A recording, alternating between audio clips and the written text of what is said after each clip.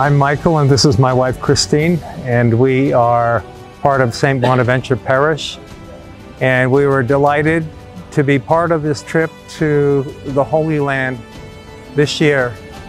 The thing that I appreciated the most was being able to visit the places while we were having the masses each day, and to actually picture our Lord walking and doing the mingling with the people and the miracles taking place, and putting a place with the readings that I've been doing all my life. It just made it much more fulfilling and meaningful for me.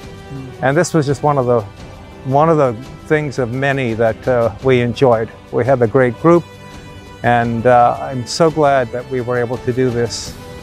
I'm sure my wife would share the comments that I spoke, and maybe in the future we'll do something like this again.